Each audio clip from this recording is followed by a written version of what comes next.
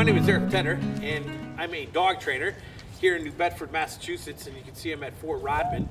Got the ocean behind me. It's a little breezy today, but that's okay, because what I want to do is I want to share with you a quick leash walking tip.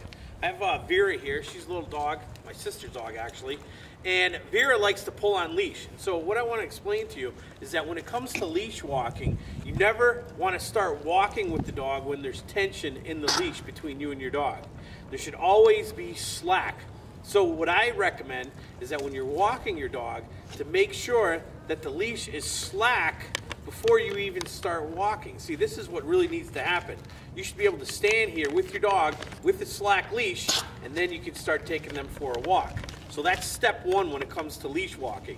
And what better place than take your dog for a walk than Fort Rodman right here in New Bedford. So I hope this helps you out, and feel free to check out the DVD that I'm giving away to New Bedford dog owners at the website below. Thanks for watching. Have a great day.